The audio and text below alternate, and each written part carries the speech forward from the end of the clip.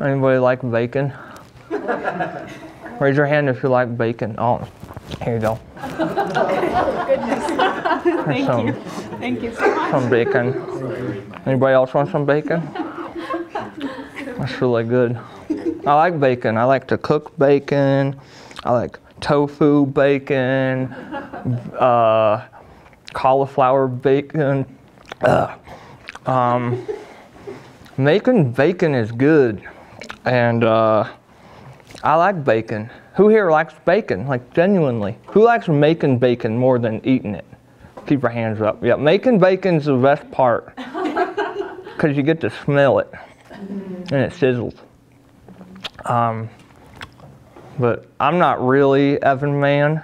I'm just here to kind of introduce him. He's a good friend of mine. I'm gonna put my bacon back. I don't really want to eat any more bacon in front of y'all. It's too tempting, I know. Well, ultimately, I want today to be a more open-ended conversation. So rather than me talking for 40 minutes and then you guys asking questions, at any point, feel free to ask a question. And if that derails the whole conversation and we go a different route that you guys are more interested in, that's cool. I have no agenda. I really didn't even plan what I would say. I think the narrative of my life and just telling that story should, hopefully there's enough to dig from. But I will start with, you asked it, I have a list here. I can start with the first thing. The first thing is, let's see, my current job. So I went to undergrad at Colorado State University. I studied printmaking, and I just fell in love with the process. What do I do after I graduate? I'm like, I guess if I want to make a living and someday provide for a family, I guess I'll be a professor. That was like the next thing. So I'm like, all right, I go get my MFA. So I go to Rhode Island School of Design, spend 2 years there. It was wonderful. I had gotten married kind of after I graduated and before going there. Went to RISD and underneath the printmaking program. Fortunately, the walls weren't too high between programs. I ended up finding myself in the digital media department. And so I started making short films. I made these fun little stop motion animation films, and I just fell in love with the process. You got to play with time and light and sound, and you got to make sculptures and make storyboards, and there's just a very beautifully dynamic artistic process that I fell in love with. And it was very similar to printmaking, where you have to think through layers and think through a process. So I ended up making more films and videos than I did prints. When I graduated, I guess the next thing was I did want to move back to Colorado. This is where I'm from. My wife's family's from here. And I was tempted to like go to New York City because that's what you have to do, or go to LA because that's what everyone does. But I was like, I guess we'll go back to Colorado. It'll kind of be a lame sauce career move, but we'll just do it. And in the meantime, I learned how to use this video production software and a camera. Maybe it's commercially viable. So I landed back in Colorado. I did a printmaking internship at Omi Graphics in Steamboat for a month, just to kind of transition back. Then I started working at, I'm gonna wiggle the mouse. We need a mouse wiggler over here. I started working at a painting and wine bar. That was like #1, basically teaching middle-aged housewives that were intoxicated how to paint. That was like job #1. And then job #2 is driving artwork across the country for Omi Graphics, a print publisher. And Sue Omi runs that out of Steamboat. So I developed that relationship. She then had me driving stuff to all these art fairs, and I would set up the art fair and whatnot. And it was interesting. It wasn't the most interesting, but it was all right. It paid some bills. And then through my relationship with Sue Omi, she introduced me to some people at Denver University. And I ended up, I'm like, hey, I got my MFA. And I think I had applied to every school that I could apply to in Colorado. And 2 of them responded. and I kept pushing the DU relationship, and I knew more people through that relationship, and so I'm like, sweet, we're gonna be a professor and we're gonna make it, and we're gonna have lots of babies and make life happen. And got that job, and I was at DU for a couple years and realized this is not, I just couldn't make it as a adjunct professor. There was not tenure track jobs, and that was just a whole shift, I think, in the industry, that by the time I made a decision and put a stake in the ground and said I'm gonna go get my MFA, to by the time I'm entering that market, I don't know if stuff had changed, but I had different expectations. And thankfully, there was a little bit of an exit strategy. Always have an exit strategy. And I've always balanced probably 5 or 6 things at once, like occupationally. And one of those things that I decided to do was start a video production company. And I was like, I don't know how to get into the market. So when I was at RISD, there was, have you guys heard of OtterBox? OtterBox put some of my artwork on the back of their phones. And that was started, that's a different story how that worked out. It's all about relationships. But they sent me $8,000 check to send them 2 digital images. And I was like, all right, this is great. And this is when we're in RISD, my wife had just quit her job. She was working at a homeless shelter. We really needed the money. And all of a sudden this gig came through, and I was like, thank God. So anyhow, while I was out there, OtterBox flew a photography company to Providence, and they photographed me and did this like artist series, like so they could put it on their website. This is Evan Mann and his work. And when I moved back to Colorado, I reached out to that company. They're called Harper Point Photography, and I said, hey guys, I'm back, and I want to start a video production company. And I would, like, what else do you, the only thing I could think of was like, maybe I could shoot weddings. And so I started shooting weddings with them. They would book, and whenever a client would want a wedding, they'd call me and I'd go shoot it. And I did the first one for free. I flew down to Austin and shot this fun wedding, hung out with them, and came back, edited that up, shot it out, and now I had something on my portfolio. And then I did some other work for free just to get more videos on my website. I had a bunch of art videos that were really weird, but I don't think that would sell commercially. So I was like, I need to make some commercial-like stuff. So I had a Kickstarter campaign that I started my video production company with, and I needed t-shirts. So a small print shop, I had a friend who worked there, and he printed t-shirts, so I filmed their process of printing the t-shirts and kind of wrapped that up into a little like commercial for them. So I'm killing a lot of birds with one stone. And I just started to grow my portfolio and started to, just started that hustle of trying to get my foot in the door.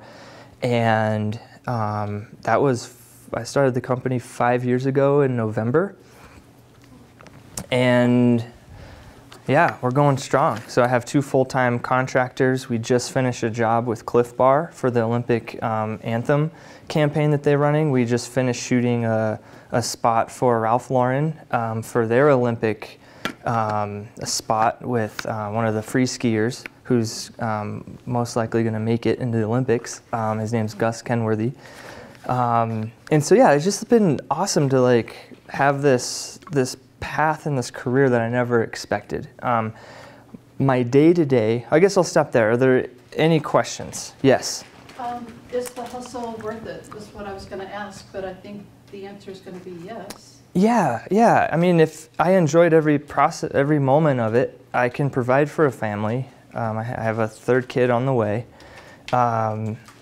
We bought a house. We're able to, yeah, of course it's worth it. I think there's a trade-off. There's always a trade-off. I can't just graduate and say I'm going to be an artist. You have to think about how am I going to provide for myself or my family, or what are your goals? And one of my goals was to own a home and to raise a family. So that hustle, of course, was worth it. And I probably hustle.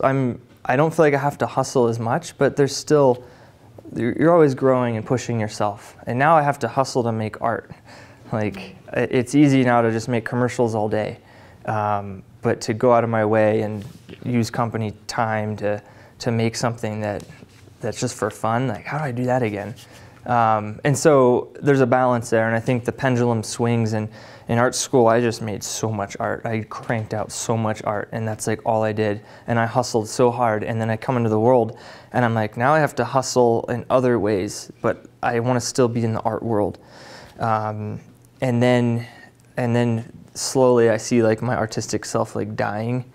But meantime, I'm still making commercials. I'm still getting to use creative juices, but it's for other people's ideas and projects. And now that I have just hired a second person full time, and now that hustle I can like kind of chill out, and we're all like, let's make short films again, because I just haven't made one in a while. And I was going to show you two things. Three things. The first thing is I wanted to see if that was anyone's favorite picture of bacon, because it's mine. Just kidding. So here's a cool thing. And maybe there's more questions, but I have something else. So a big part of being an artist, or being anybody, I think if you're an artist, you have to be a business person. That means you have to be found. And if people can't find you, then they're not going to hire you.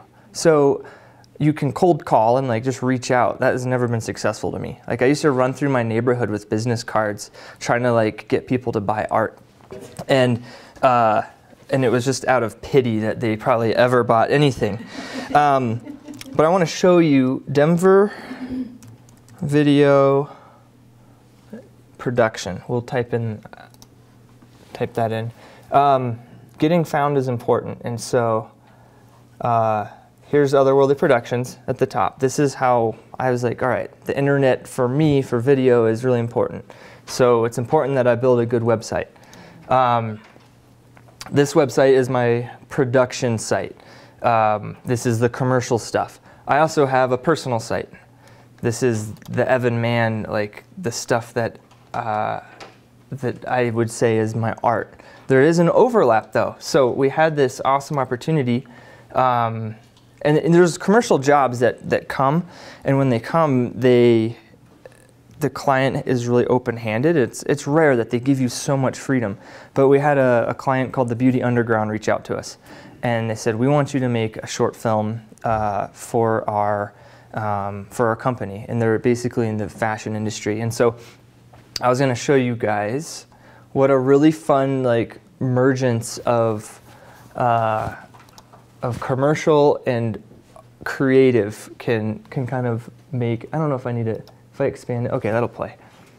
So it's just a minute-long piece, and I'll tell you the context.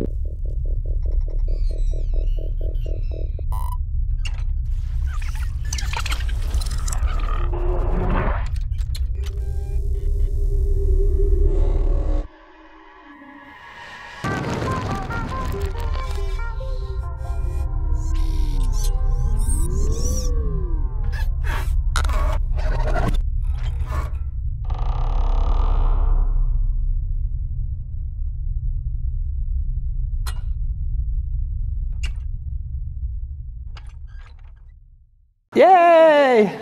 That piece was for the International Las Vegas Beauty and Hairstyling Conference that took place, and it's a neat industry, and they wanted something creative that people would associate their brand with, and so it was a great opportunity to really be an artist and get paid. That doesn't always happen, and I've had to really separate what I do for others and what I do for myself. And I think expecting others to finance your personal work today is, in my experience, unrealistic. Now I know there's a lot of artists like Ian Fisher, for example, at Tank. He's does it. He makes paintings, he sells them through Robuchon Gallery, and they do really well. My personal work was never, the objects that I created were never viable in that way. Like I sold things, but I really couldn't make a living doing it 100%. And for me, wanting to get married and figure out other stuff, I didn't want to have this pressure of my art has to provide for me and my family. And that just made art really stressful, and it wasn't fun. And as soon as I was able to find something else that could provide, art was now like free. It didn't have the tethers of responsibility of providing. And that was something that it took me a long time to really wrestle with, because I was set for so many years to be an artist and to provide for myself through the objects I made, and I wanted high art to be like the thing. Yes, do you have a question? So with that, then how did you go about, like, from the very start, thinking about like getting all this equipment and all that kind of stuff? Yeah, that's a great question. So I leveraged my art and my relationships with people to start, I basically started a Kickstarter campaign. And I said, hey, I want to produce a short film, and I need $8,000. And why did I need $8,000? Well, I priced out a Mac computer, a Canon 5D Mark II, I needed a tripod, I needed a light kit, and I just needed these basics. And with that $8,000, I bought all that equipment, I produced that film, but then I started using that equipment to shoot commercials, to shoot weddings, to shoot music videos, to shoot anything anyone would pay me for. And then slowly, as I got busier and busier, I just started raising my prices. And I started trying to get those flagship cool commercial jobs that I could put on my website. I was going to show you guys the Cliff Bar Anthem video. And I'll be transparent with you. They came to me and they said, Evan, we were getting bids. They're based in California. They said, we're getting bids for our Anthem video for the Olympics. And we want to know if you'd be interested. I said, heck yes, I am. And she said, the budget's not huge. It's only $50,000. And I was like, okay. And and a couple other companies have turned it down because it's not enough budget. So part of the thing of my strategy is to keep a low overhead. And that's a business strategy I have. There's a lot of production companies out there that have a high overhead, which prevents them from taking on jobs that would otherwise be great opportunities. And so the company, Otherworldly Productions, we don't have a high overhead, which, if you're not business savvy, overhead means like ongoing recurring expenses that you have to pay for every month. So go lean. That's really important. And with this budget, the small budget that they gave me, I was able to run around for a couple weeks with a little camera. It was like really relaxed. I had a couple friends on other ends of the coast. I said, hey, I need some footage. Here's the concept. Can you make this happen? And so this is a great, this was a fun project. And they needed 4 different spots. They needed a 1 minute, a 30-second, a 15-second, and a 6-second. And so, and they needed them by this deadline, and I said I can do it. Biggest thing as an artist is that most of us are flaky. And if you're flaky, you're not gonna thrive. So don't be flaky, like show up. When someone calls you, call them back. Like it's pretty simple.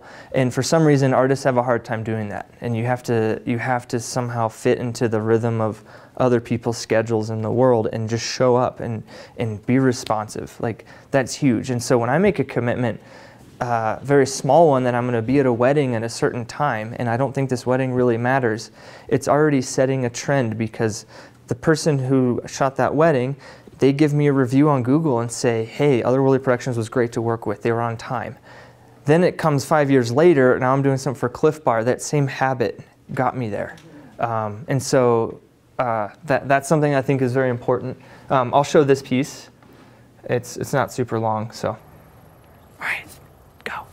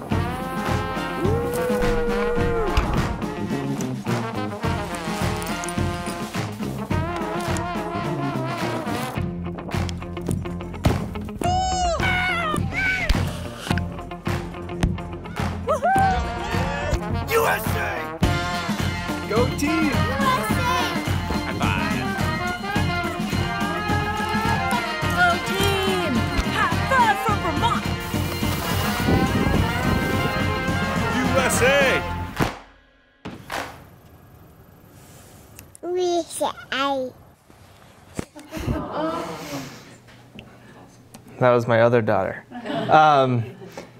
And so there's another great example of a company coming to me saying, Evan, we like what you've done in the past. And I showed this some other projects that I had done. And I said, hey, I can rock these transitions. Because the big thing was this high five transition concept that they liked. And I said, check out. So I used my existing work to leverage it, to pitch it to companies. And this was another project. Where is it? Right here. The Rambo Hotel, which is opening up pretty soon in Denver. This was a hotel concept, and they wanted a website. They wanted people to go there, but we had no hotel to show because it hadn't even been built yet. So the client says, all right, what I need is, I want something that shows gives the feel of the neighborhood, gives the feel of our company identity, that kind of gives the feel of what the hotel identity is like. And we want it to kind of give also a glimpse behind the scenes of what it takes to create a hotel, to build it from the ground up. And so this is the last piece I'll show. And they just wanted it to loop on their website. There's no words or anything.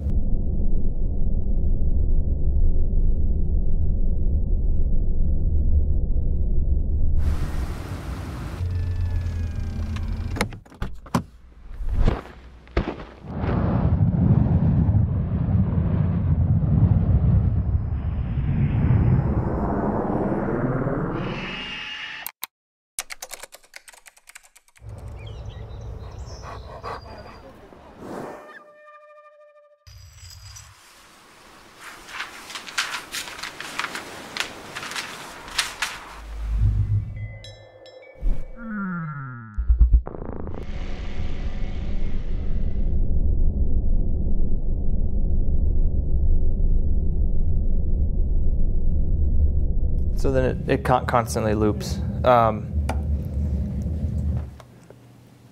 And so listening is another point, is when a client says, this is what I want, you need to ask a lot of questions and give feedback and be critical of their ideas. They love that, because when you're critical of their ideas, it tells you that you're a step ahead of them. And so don't be afraid when you're working with a client to kind of take ownership and tell them what you think they need, because most of the time they don't know what they need. They just know they need a video, or they need an illustration, or they need a website, or whatever the heck you do. They need an underwater basket woven as soon as possible. So I think, like, yeah. What else do you want me to address? Unless there's continual questions, but I know day-to-day was something that we were curious about. Day-to-day, what does my daily life look like? I wake up, like, I'm not an early bird. I want to be an early bird, but I'm not. So I end up getting up with my family. We eat breakfast. I go into work at 9, and usually a lot of my day is just answering emails and phone calls and telling contractors, hey, we need the lens kit and this camera over at this location at this time, and being organized, using Google Calendar, being very communicative. And I'm maintaining the website. We just shot our company portraits like the other day, and I'm really excited about them. I think they turned out really good. But we wanted something that, like, showed the identity of our company, like who we are, and we wanted something that people would be like, oh, we want to hire this company to do our stuff because their portraits are so cool. That was like the goal. And I get clients all the time that are like, oh man, we saw our company portraits. We love it. And it has nothing to do with the video that they're having made, but it becomes a selling point. So yeah, I'll just manage a business. I'm a business person, but I'm also a creative person. And so I try and be home at 5 o'clock, 5:30 for dinner, and we eat dinner, and then I play with my kids. And then after they go to bed, my wife and I hang out, and then that's kind of a day. If there's a shoot that I need to be there for, that we'll go do that. I had to run a lens kit up to Fort Collins because one of my videographers forgot one. And I was like, that's not what I wanted to do, but that's what I need to do to make the company keep moving forward. So I think being a servant and And if you have a team, you're a servant for your client. They're hiring you and you need to take care of them. And don't complain about what they ask you to do, just do it. Now, the other half of that is don't get taken advantage of, and be confident about your rates, write contracts. Does any of this make sense? Is this even applicable for? Yes, Okay. probably like the last 24 hours.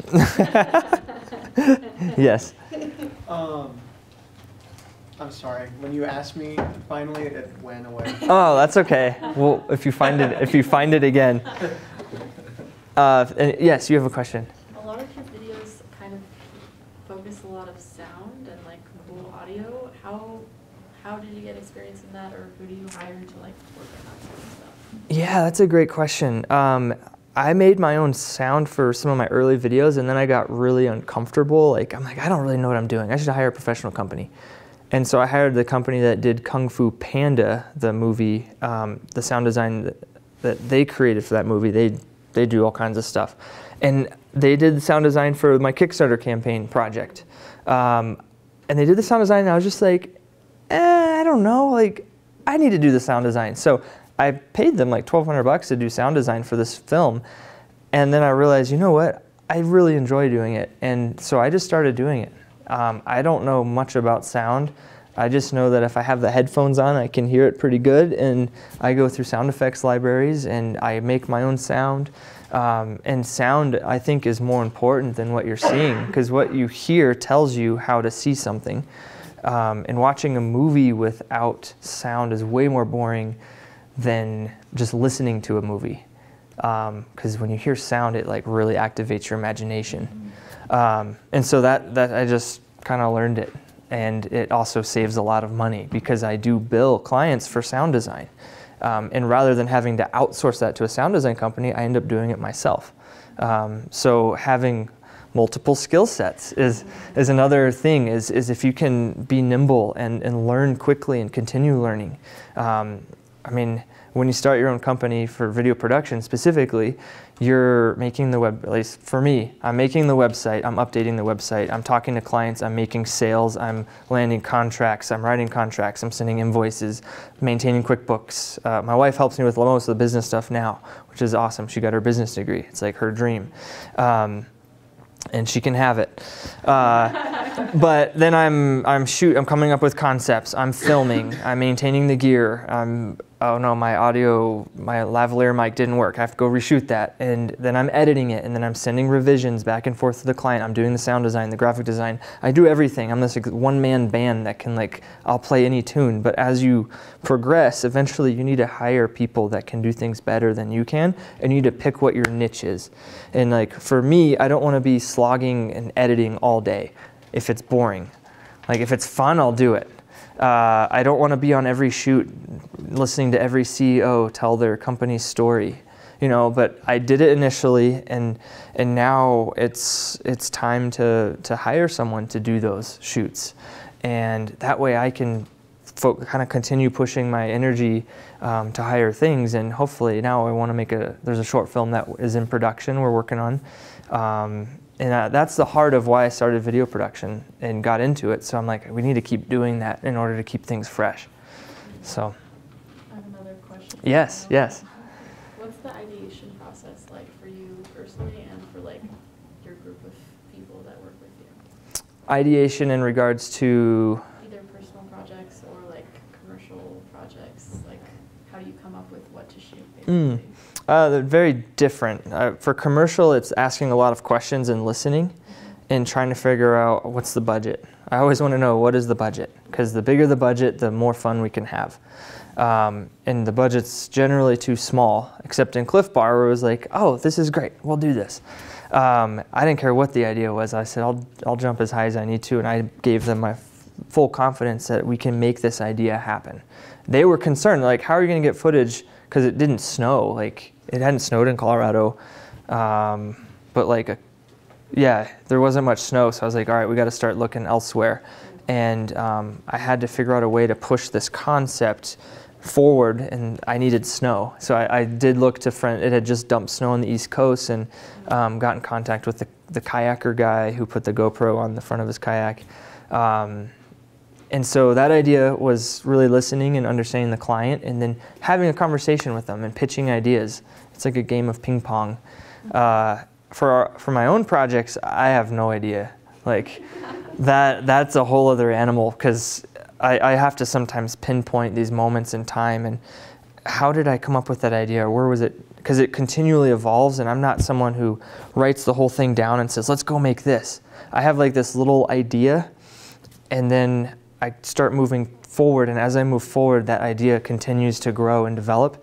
And even when I'm editing and after a video is completely shot, I'll continue to be manipulating the story and the framework and the ideas, and I never land in a place that I expected, which I think is the fun part. It's just this like choose your own adventure storybook that that's like for my ink drawings, which they translate I think the same.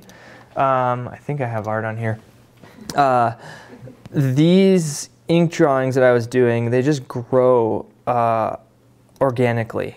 They aren't something that you plan. I just start making marks and allow those marks to dictate the other marks. There's a big one. This one's like 7 feet wide, I think. But yeah, so this is one of my ink drawings that I would make. And people would say, how did you arrive at this? And I think this is very similar to one of my films, more my less narrative films. But you just start somewhere and you start making marks, and then you make another mark because you like repetition. Yes? Do people buy your drawings? I don't make them anymore. They did buy, I sold a few. I guess I just got tired of making them. They made my shoulders hurt.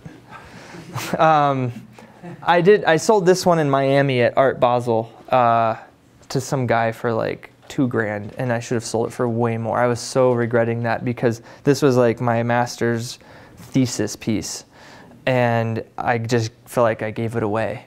And that was like kind of heartbreaking for me. But yes, I did sell them. I tried to sell them. It was successful, but it wasn't like gotta live successful.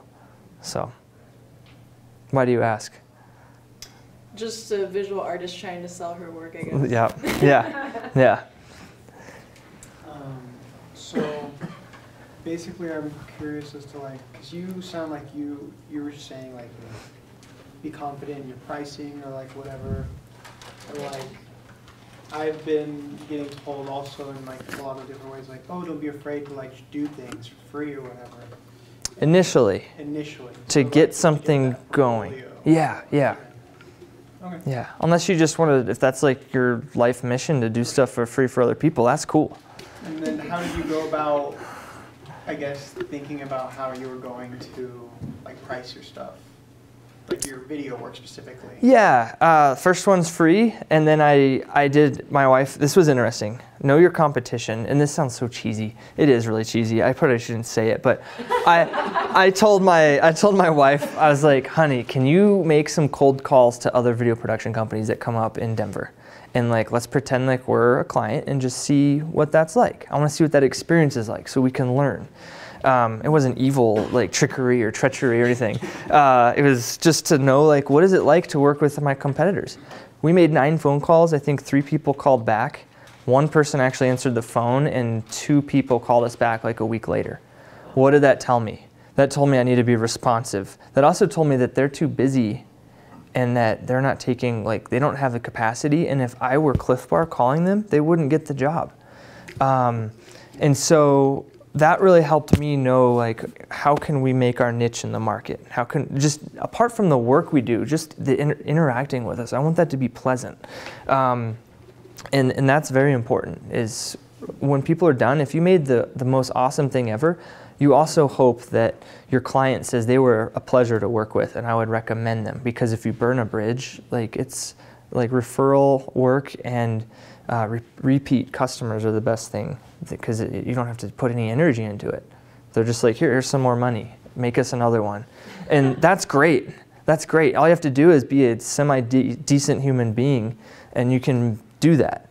And then you had another deeper question, or maybe I just made a big tangential statement, but pricing. Yeah, I think, like, obviously when I want to be a videographer and I'm like bored, like do stuff for free and then just start saying, hey, I'll do something for $50. And then it's 100 and then it's 200 and then it just keeps going up. And then I had some really like kind of basic rates, and like weddings were a great example. My first wedding was free. Towards the end, we were getting paid I was running around with a camera at a wedding. It was a 2-day wedding, and it was like $7,000 to shoot this wedding. And they fed me, they put me up in a place to stay. I got to be in the mountains. And I found a niche for weddings. I should just show you. I know they're cheesy, but my wedding films aren't cheesy. I'll play this in the background while we maybe answer more questions. But one thing is about weddings. I didn't go to art school to film weddings. I'll tell you that. But I found a way to make weddings really fun and beautiful. This was a good one, and we don't have to like turn the lights out or anything, but well, we'll listen to it.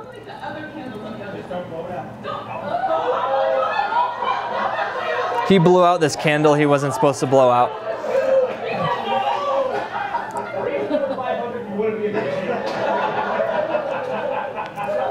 But I'm friends with every wedding client. Like, the Rivers are an awesome couple. They're gonna someday move to Colorado. But weddings were a way for me to practice storytelling. So I didn't say, oh, I'm a wedding videographer. I was like, no, I'm gonna learn how to tell stories, because a wedding is the same story over and over and over again. Two people coming together, they cut the cake, and I'm like, how can I tell that story in the most awesome way possible? And so I use weddings for something higher to project myself into kind of where I wanted to go. And this started to bring really cool wedding clients. This is such a good song. I just...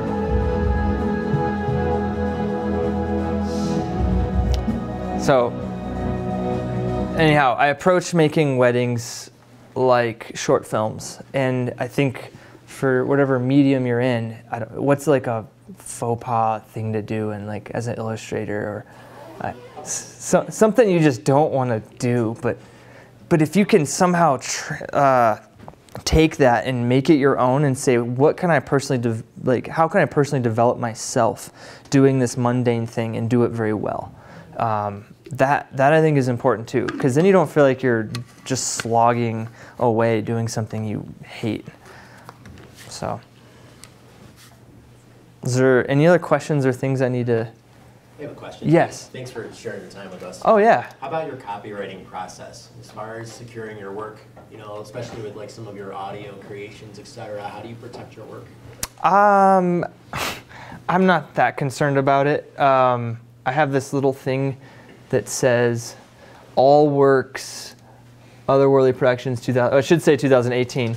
I really don't, I'm not concerned about protecting myself. Like, there's gonna be people that copy stuff. I found someone who posted one of my videos on their personal website, and I just said, hey, I made this film, you didn't, like, you need to take it down, because he was kind of pretending it was his.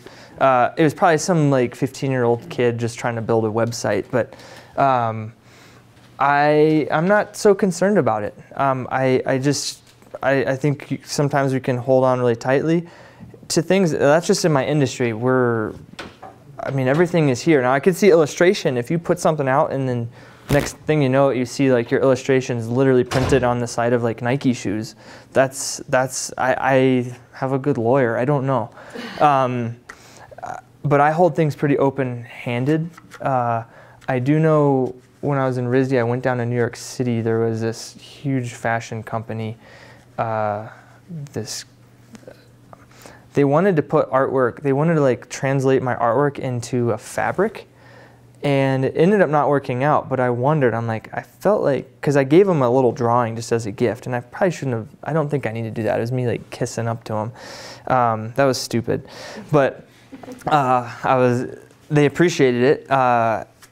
but it was a huge, I don't even remember the name of they make clothes and they're like really big, but, and I was like, this is cool. And I did wonder, I'm like, what if they just take that artwork or just steal it? Because they don't need to pay me. They have a huge legal team. I would never be able to, and I really thought about how do I protect myself? And that just made me so anxious that I just said, you know, I'm just gonna keep creating stuff. Like if people are gonna copy me, that means I'm doing something good. I know the girl who designed the Nike logo got paid like $200. So like, I would say for my commercial work, we do sign contracts. I've had one client in the 5-year history not pay us, and they went bankrupt in the middle of it. And they didn't tell us, and they had us finish all the videos, and they didn't pay the remaining balance. And I did talk to a lawyer, and like we just made a bunch of idle threats that I wasn't really gonna pay money to. It was like $1,300 they owed us, and I just said, you know what, it's not worth it. Move on. And I think that today there's so like, especially with Instagram and mass media out there, that like anything you post or make goes across anywhere. And I'm sure some ad agency somewhere can see something and be like, oh, here's an idea. And I think like for you to just keep making the next thing and pushing yourself is better than trying to like look in the past and hang on to those things. But that's just my opinion. I don't know if that's the right answer. That's just my personal philosophy. So. We just have a couple more minutes. I always like to find out like what's next for you. What's next? I'm making a short film.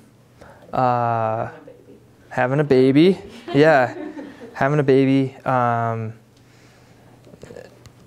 There's a lot of, I guess I could answer that so many ways, but tangibly, yeah, working on a short film. My goals are I have all kinds of goals on many different levels, but as an artist, my goal for this year is to kind of revive the art making. And I still see life sort of as a pendulum where whether you're like a vegetarian or a meat eater, like you kind of sometimes do these swings, like all veggie over here, and then 2 years later, oh, that bacon's so good. And I think like being an artist and a businessman, there's definitely this like ebb and flow. And I've been wearing the business hat for like 3 or 4 years strong. And that's because I have a lot of responsibilities. I mean, I say we have low overhead, but like just to keep our doors open, it's like $15,000 a month. Just to like pay rent, pay my 2 full-time contractors, pay my family.